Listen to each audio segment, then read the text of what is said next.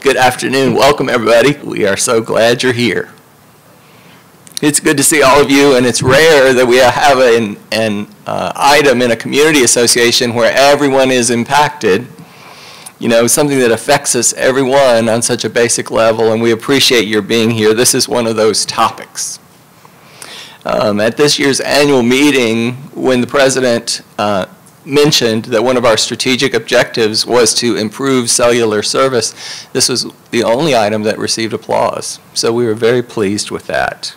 So I'm happy to be here and discussing this item at this time.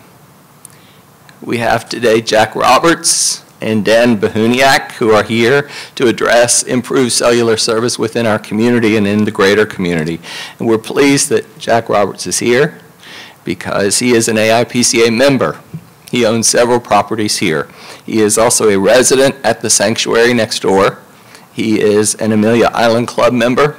And today, he is a concerned citizen who has a very keen interest in this project because this is his home. We're also pleased to have expert and advisor Dan Behuniak here. He is CEO of Skyway Towers. Now, Skyway Towers has the mission to provide high-quality broadband towers to wireless carriers, to governments, to communities like ours, to meet their goal of deploying their next-generation wireless networks. Dan and his team have built over 1,500 towers nationwide, and he has 300 sites in development. So we're glad that both of them are here. And gentlemen, I will let you take it away. Good afternoon, everyone. I have lived on Amelia Island since 93. I've been on the plantation since 98, own a couple of properties here. And by happenstance, I've been around the telecom business for over 30 years. And for some of those years, I was the chairman and CEO of the largest company involved in measuring the wireless industry. Everything about it. Markets, advertising, pricing, perceptions, network quality, and all of that sort of thing. So I come at this from a point of view of having a bit of experience. As I have continued to live on Amelia Island, I moved farther south each time. And the farther south I've moved, the worse things have gotten in terms of telecom coverage. You've all experienced this, undoubtedly. Well, why is that? And the answer is that mobile that you carry around is too far from the antennas and the base stations which link you to the rest of the world. Nearest antennas to you are Lewis Street and Julia Street. That's why on the north end you can get okay coverage, but in the middle and the south of the plantation it's pretty bad. In fact, it's so bad that I consider it unworthy of a community like ours and of a world-class resort. So I think it needs fixing, and to fix it we need towers. Everybody wishes that were not the case, but it is. We have to have towers. So what do you need to do to have the towers you need? Well, first you need about 5,600 square feet of flat land zoned appropriately. You also need it to be located where the carriers want it, the cellular providers. And where do they want it? They want it such that they can get the maximum amount of coverage for their dollar. So they don't want a huge amount of overlap, and they don't want a lot of gaps. They want it to be just right. We have selected a couple of sites which we think do that. You also need access to roads and power and telecom assets. You need the roads to go right up to the compound that I've described because you have to bring in heavy trucks to do the construction and to do the maintenance of these facilities. You've got cranes to erect the tower and to do maintenance on them. So you need roads. You need power because these things are all electrical. Most of the carriers will have backup generators and batteries, but they run off of normal FPU type power most of the time. You also need fiber and other telecom assets. So you can't just put it anywhere. There are certain locations that work and many that don't. Preferably, it's not close to any occupied buildings because a lot of people worry about them falling. Towers almost never fall, but there's still a sense of concern about it. So not close to occupied buildings is better. And of course, everyone would like them to be invisible, but they are not. Second choice is NIMBY, not in my backyard. Well, we're working on that. And the truth of the matter is that you can't have it perfectly, but we think there is a way to have the maximum improvement in service with a minimum impact on the community. We've worked collaboratively with the Omni, with the club, with the AIPCA, and there's general agreement that A, we need help, and B, these sites might be very well workable. So 2 towers, the fewest we think can achieve the result. I believe, based on our studies, that they won't be visible from inside any single-family dwellings. They will be quite visible from the 2 driving ranges, Long Point and Oak Marsh.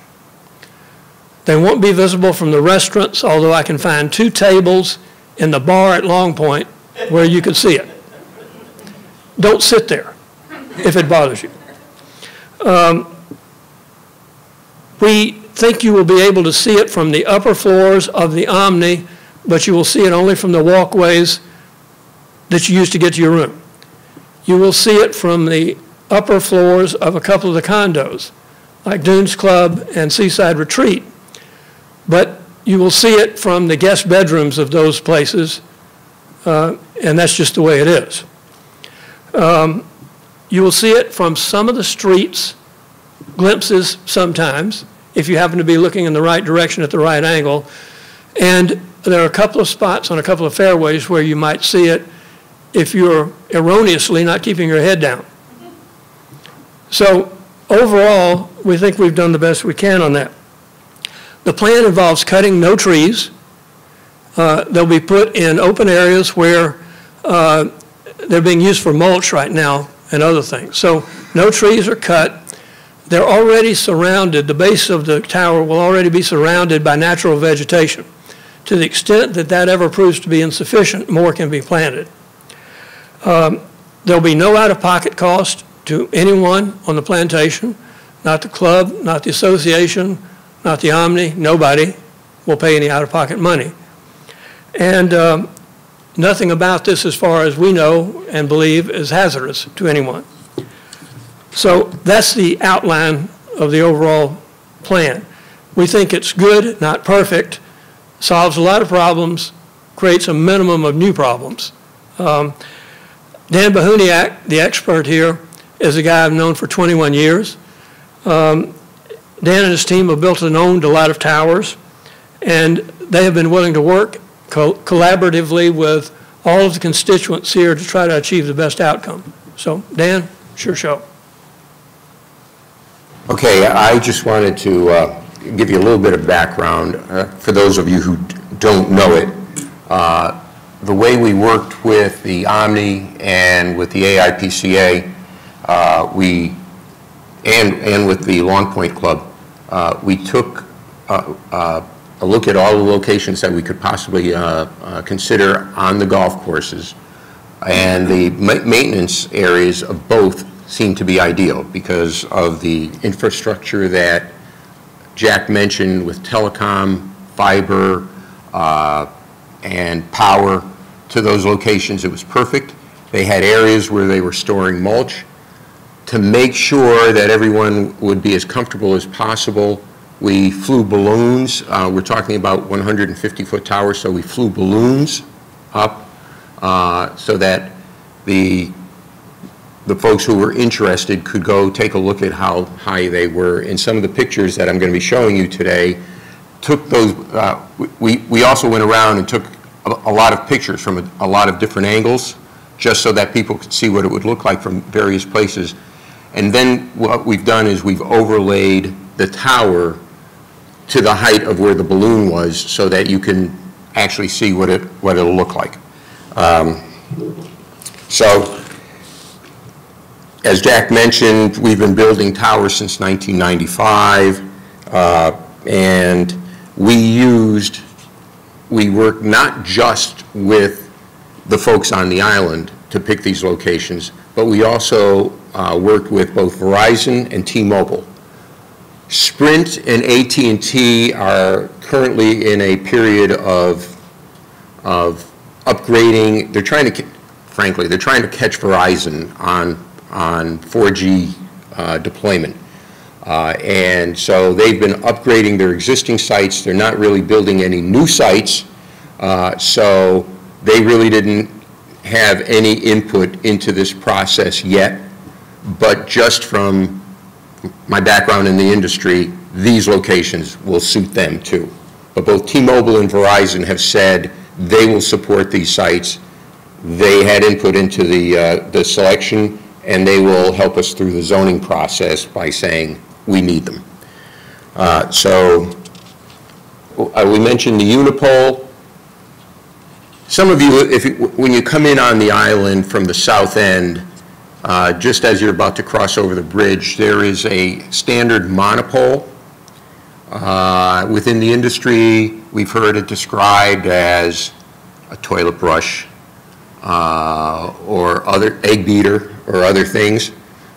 So what we've selected here is a Unipole. This one we built on the Brandon YMCA, and so that's an example of the Unipole.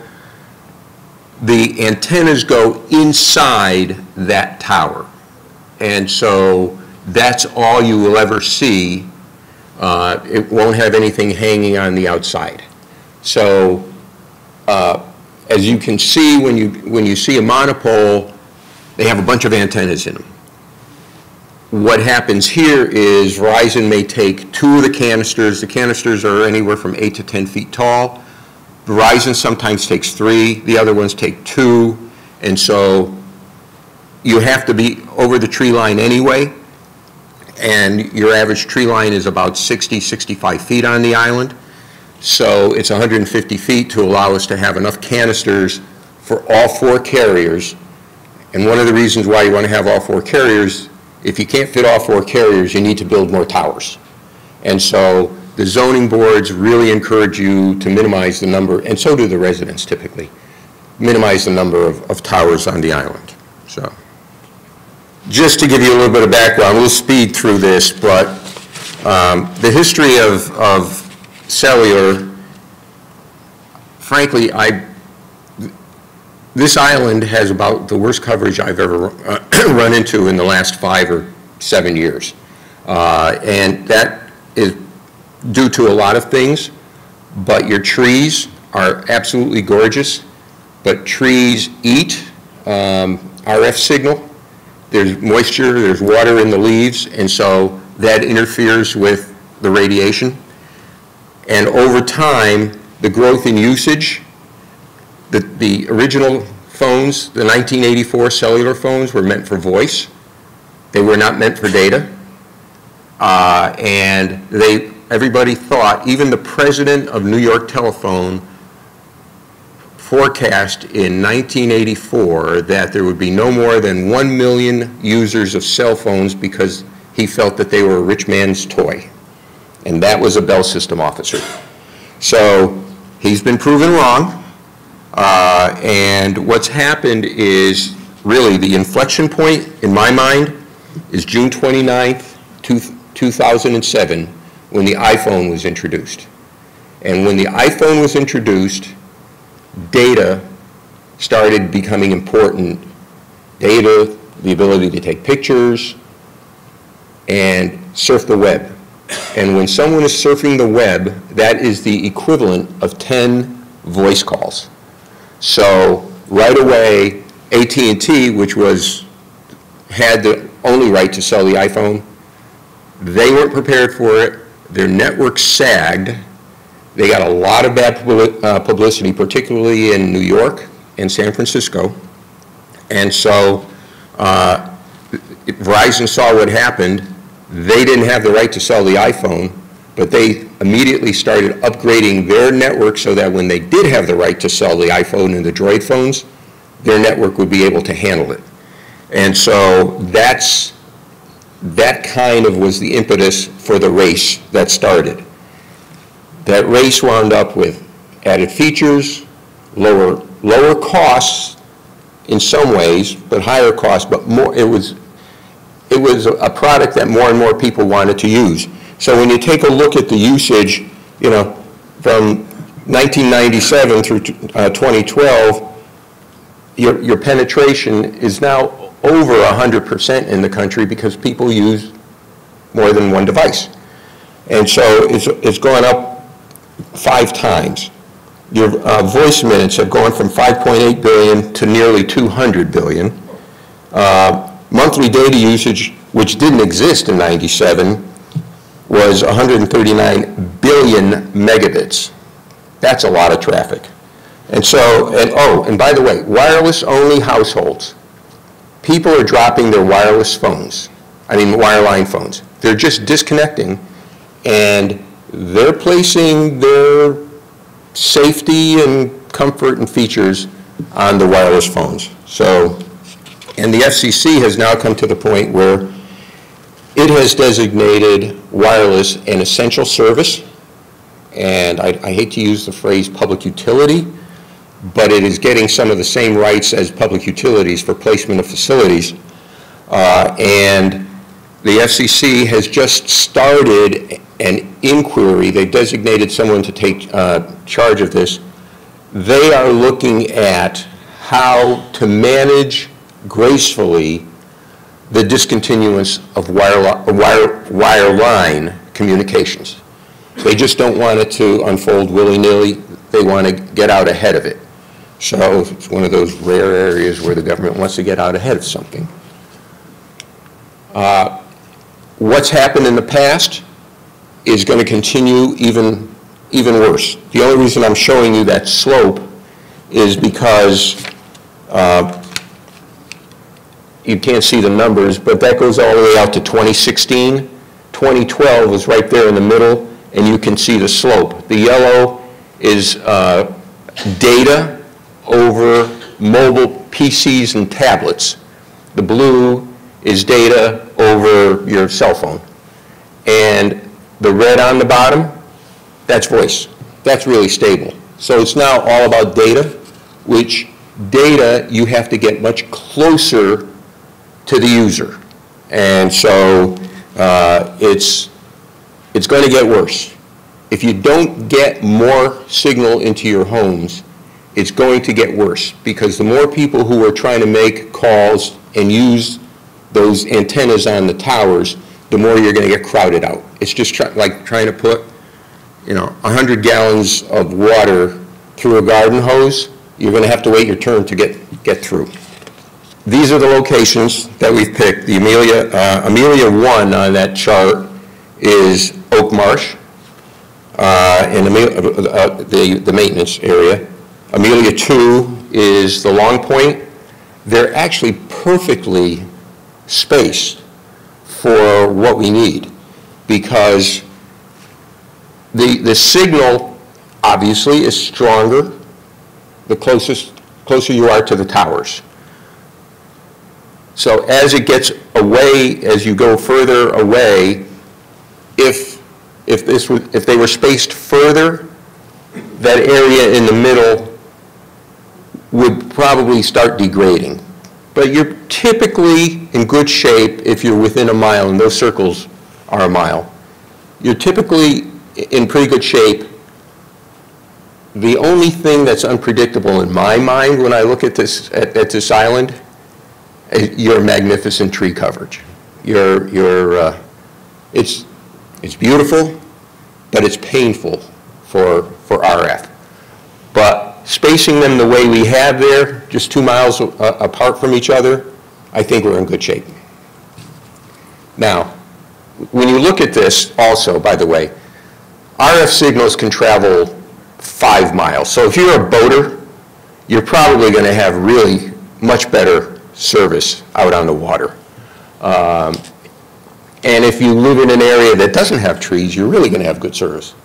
But here's the unpredictability, and I'm only showing you this. This was a different location. You see that those two, they look like an atomic energy design. Each one of those is a cell site. And you can see how the coverage is solid around them. and then the one that's in the middle is a proposed site. And you can see how ragged the RF coverage is getting as it's getting toward that yellow area. And what's really interesting about this is take a look at, it's skipping over, the RF is skipping over some of the yellow and getting up into the hills. This is up in Idaho. And so it's far away, it's like 4 or 5 miles away is better than 1.5 miles away. So I just wanted to show you, when you're looking at the diagrams that we gave you with those little circles, it's not really that precise. Here's some of the photo sims we talked about. We floated the balloons and then overlaid, photoshopped the tower onto the picture. This is Oak Marsh leaving the West Villas.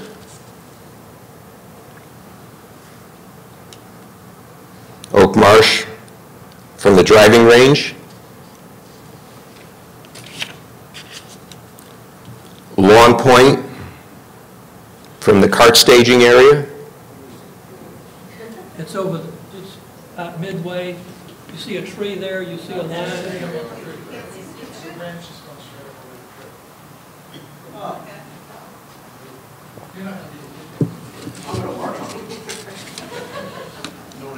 Well, if you couldn't see that one, you can see that one. So that's the driving range at Long Point. I am particularly proud of the fact that we have been able to find locations working with our landlord partners that, yes, they're visible. They're 150 feet tall. But they have to be, because if they're down lower, then instead of, frankly, if this is a house, the signal, and there's a tree here, the signal only has to go through one tree to get to that house. If you have it down low and you have a tree here, and a tree here, it has to go through the trees. So that's why they have to be so tall. They also have to be tall enough to cover, the lower they are, the more towers you need. And so I think we've found locations that absolutely minimize the view. You'll see them from the highway. You'll see them while you're playing golf. There may be some neighborhoods where someone may be able to look through their trees and see it, but I think we've done well in minimizing that to the extent we can. By the way, there are going to be far more pictures that Joe is putting up on the website, the AIPCA website. So there are a couple dozen from different angles. I always include, you know, what are some of the services, healthcare. I'll cut through this. We'll put this on the website as well. But really, what's starting to happen, like CBS, I think it was in March, CBS Morning News reported that there are now nearly 44,000 medical health and fitness apps. Things like, here's one of my favorites, because you know, we're all reaching the age, we remember what it was like to take care of our parents.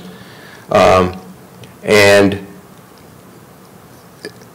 a pill that sends a message to the caregiver, so someone can live in their house longer independently because their doctor or their caregiver knows that they're taking their meds, because when the pill hits your stomach and reacts with the enzymes, it sends off a signal that connects with the phone, which then connects and sends a message to your caregiver or your doctor.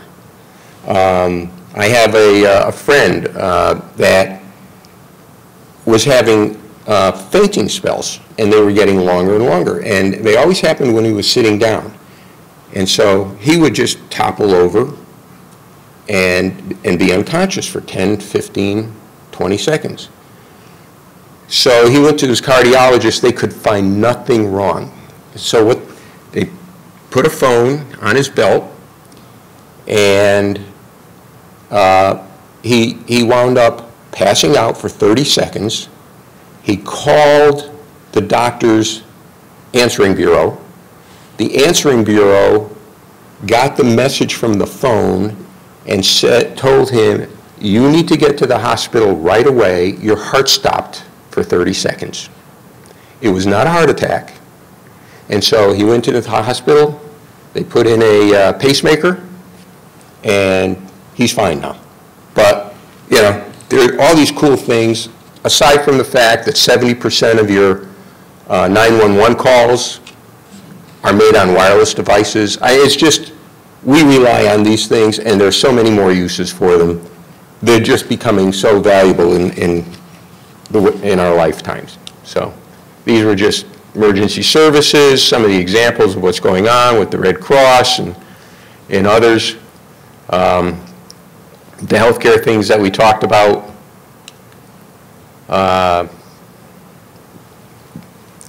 We mentioned, you know, those. Oh, and okay, so we work with Verizon and T-Mobile. And so Jack and Joe have asked me several times, how long is this going to take? It really comes up to the up to the zoning boards. And the more support that we can muster for it, the quicker it will go. If we run into opposition, it will take longer. If it winds up going into court, it could take years. But it typically is, if it's going to go through well, and so far it looks like it is. We've been in touch with the county, and they seem to be on board for the need. We've given them an outline. They've helped us, you know, with the heights, and they've given us some of their feedback already. So it looks positive, but you know government, they won't guarantee anything. You have to file the application and put it out for notice and all those kinds of things, so, which we are going to do. But from the time that we make that filing to the time we get the approval, it's typically 6 to 9 months, and then after we get the approval, the construction period is quick, 45 days or something like that. And I mentioned AT&T and Sprint, and I really do believe we're starting to see AT&T and Sprint, by the way, after a couple years of being indolent, starting to really gear up for 2015, 2016, and they really do, because Verizon has lost no time.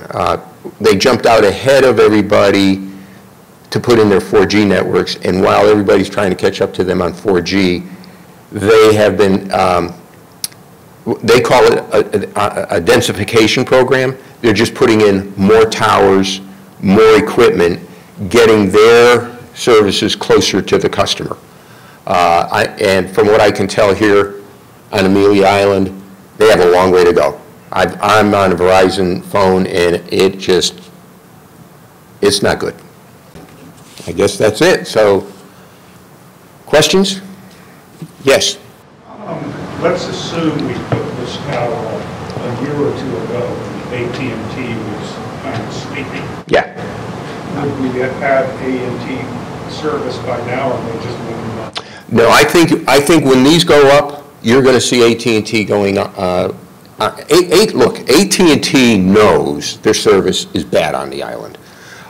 They have, we call them cell on wheels, they have a cow parked permanently in the Omni parking lot, right by the garage, because they know there's a usage, you know, companies have their outings there, and so they know it's terrible.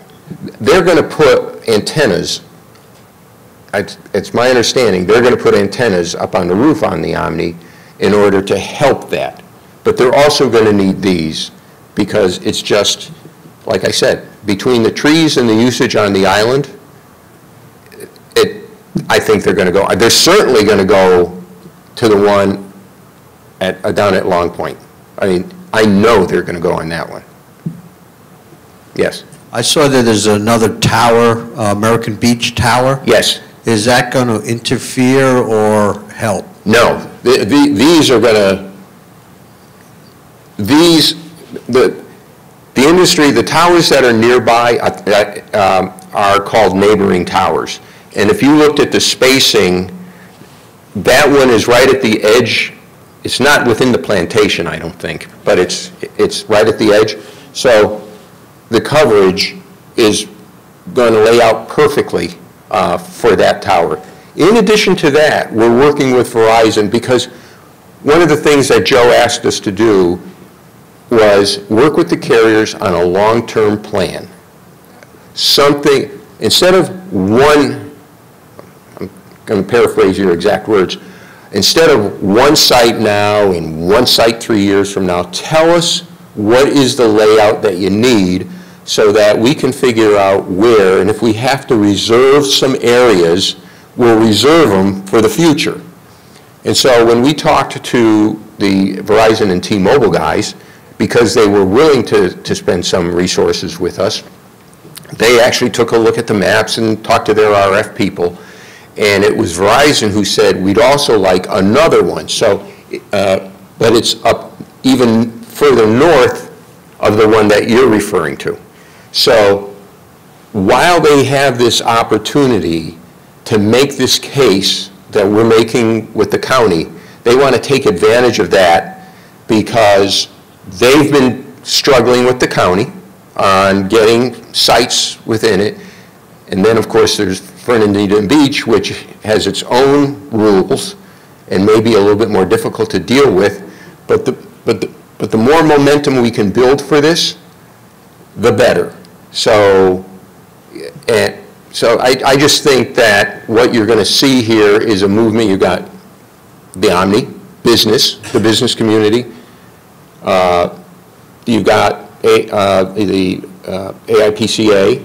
You've got other homeowners associations which have indicated support for it. And you've got locations that the carriers like, and they really, it's kind of a no-brainer to look at those locations and say, okay, you know, this is kind of a painless way to do it.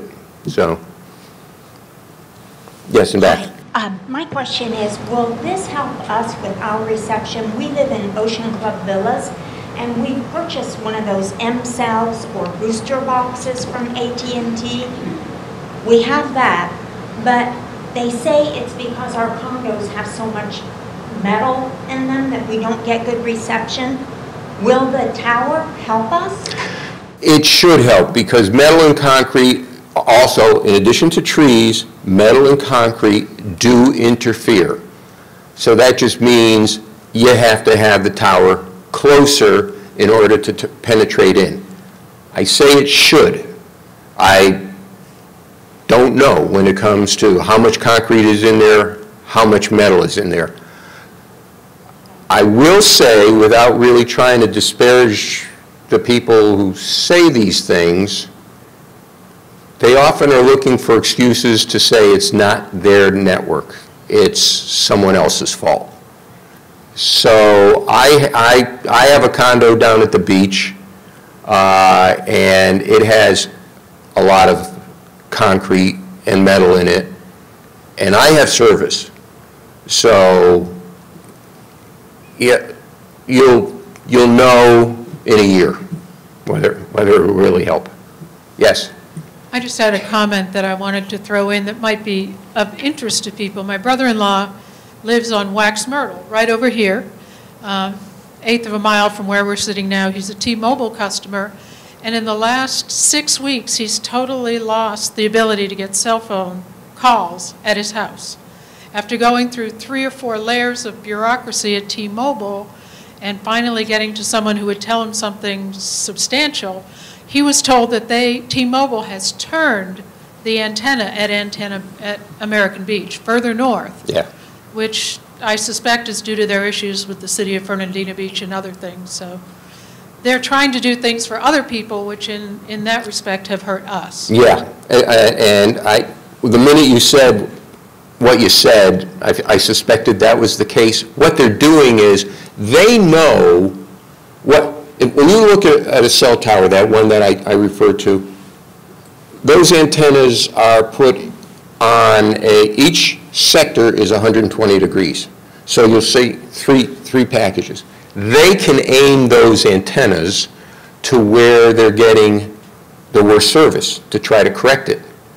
And so it's like a short sheet. you know, you pull it up to your chest, your feet get cold. That's like trying to play with the sprinklers. Yeah, yeah. And so I don't know how many antennas they have up on that tower, but typically the way to solve that issue is not to turn an antenna, it's to add another antenna. But if they've already added, if they've got 4 on each face, then they've got another problem. So, yes? Yeah, I have T-Mobile. In the last couple of months, the same thing. I mean, I've always had trouble, but I always put it, have to put it on wireless, you know, just a cell, and then half the time it still won't send anything with cell. I mean, it just might as well throw the phone out. It's really, really mad. My suggestion is complain. You may think it's not going to get anywhere, but they do count their complaints. And we have a very good working relationship with T-Mobile, right? And actually our strongest relationships are with the regional guys who manage the local guys and headquarters in Washington, not Washington, D.C., the left coast, Washington. And so the more we can point to the folks complaining in this area, the quicker that any questions about budgeting and getting on the towers will be settled. Are they going to go ahead and put them up, or do we have to vote, or what do we have to do? What the process from here will be that Skyway will sign leases with the Omni for the Oak Marsh site and with the club for the Long Point site. Those will be then tentative based on zoning. It'll go to the zoning board. The people showing up at the zoning board to say we want this would be helpful. But there's really nothing anyone has to do. If there is a large consensus that says, oh no, we don't want this, then the various constituencies here, the Community Association, the Omni, and the club would probably turn back. If there's no negative consensus, then it would move forward and go along the path that I've suggested. Joe, is that accurate? That's accurate. Okay.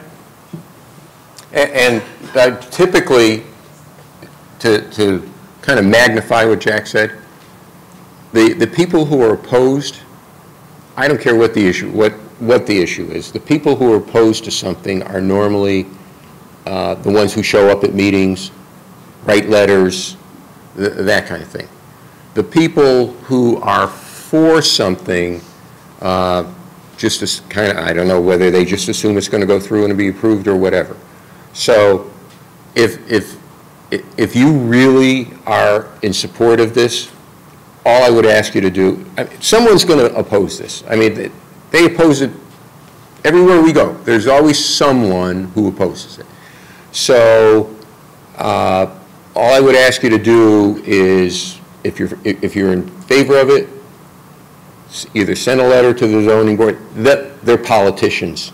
They need to know that they've got political cover, and they've got to be able to say, if they've got nothing but negatives coming in, they're assuming that everybody on the island is opposed to it. But if they're getting a mixed bag and they know it's the right thing to do, every once in a while politicians will do the right thing if they feel that they've got cover. When you're dealing with the government authorities to get something approved, highly recommend you stress public safety. That's a trigger with them. And you can use examples that we have here on the south end of the island. We've had people in Long Point, Marsh Creek, and other areas pick up their cell phone to dial 911 or an emergency. And because of atmospheric conditions, the Duval County 911 answers. They don't know where Long Point is. They don't know where Marsh Creek is. Wow. So I just want to stress that with the county, our county authorities to get the permission. Public safety. Yes, in the back. Okay, just one question, I'll talk about it. Has there been any studies, statistical studies done showing real estate values versus the, the quality of cell coverage? Or is it just too new and moving too fast? No, actually, there are studies, and there were studies that were done, I'd say, from 12 years back to, further back.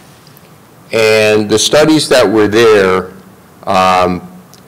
indicated that there may be a negative reaction to it on housing values.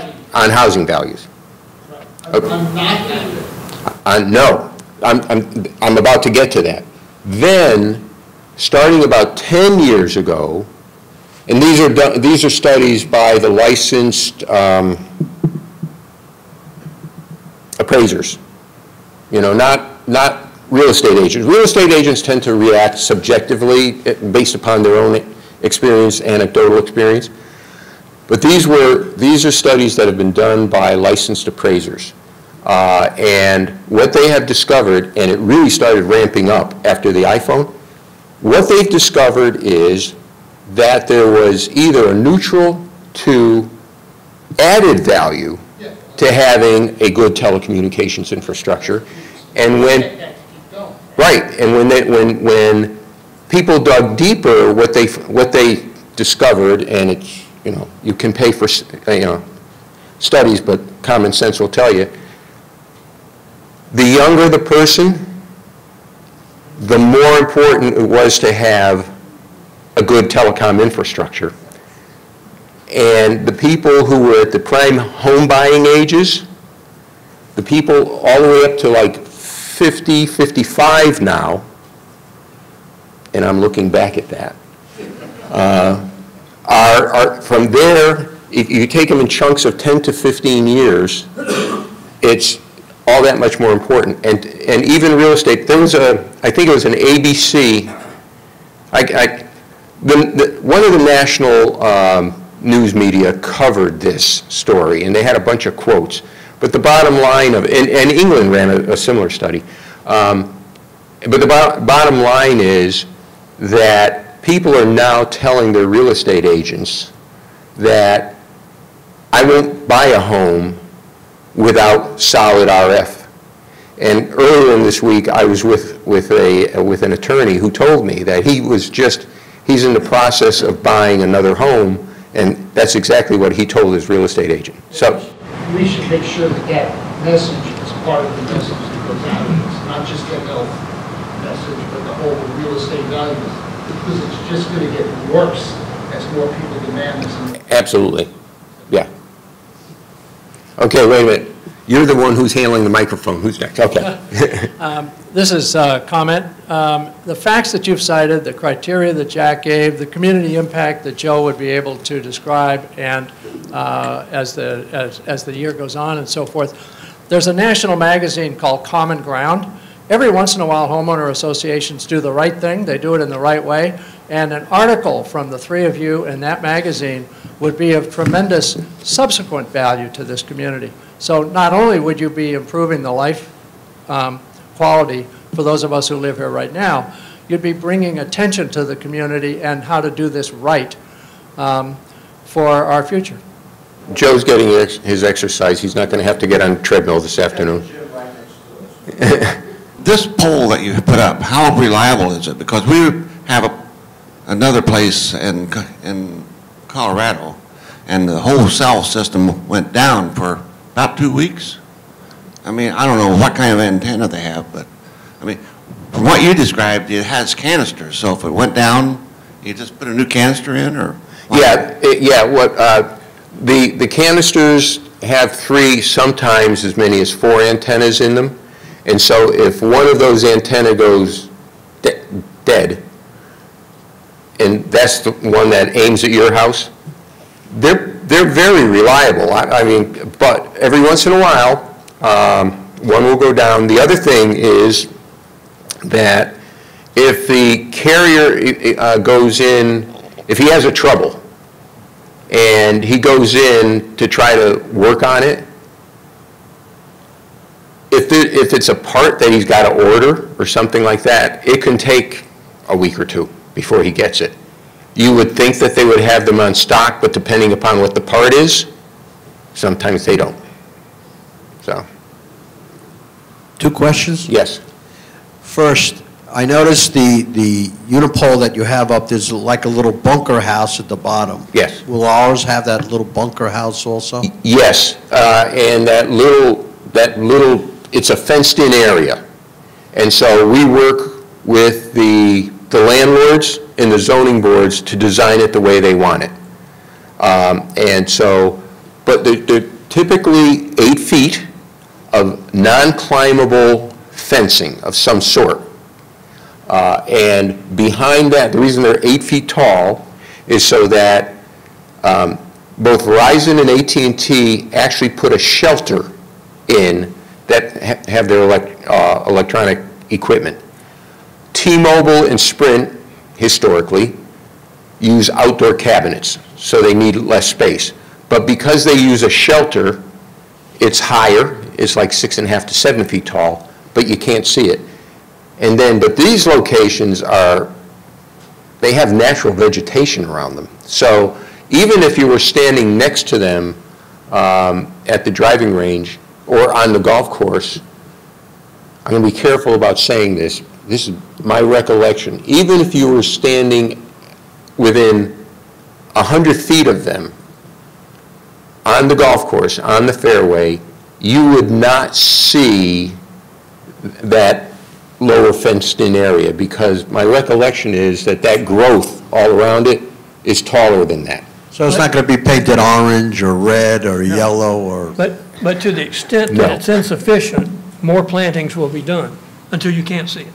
Yeah. And the last question, if I may, we have an airport right nearby. Are we going to have to get some kind of approval from the FAA for the 150-foot tower? No, we already did that. We already looked at it, and no one was more shocked than I when we got the FAA study that came back. Apparently the planes land in a different direction because the height limitation was it could go up to 430 feet tall without requiring any kind of lighting. And so, number one, you're happy it doesn't have lighting.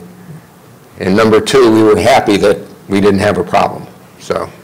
Does this mean that we can use our phones in the house and we don't have to stand on the porch when it's raining? Yeah? I mean, because I have Verizon and so do my kids, and when they come, everybody goes outside. Yeah. Okay. Next question. You talk about the fact that landlines are going to go away. How do I get it if I don't have a landline? Because, now, I'm not, okay. Here's what's happening. The things that I showed you on those slides are things that are there today. Where Verizon is going with this, and AT&T, you all know that AT&T, well, maybe you don't. AT&T is buying DirecTV, the company. Dish Networks is looking at perhaps buying or partnering with Sprint or perhaps buying T-Mobile.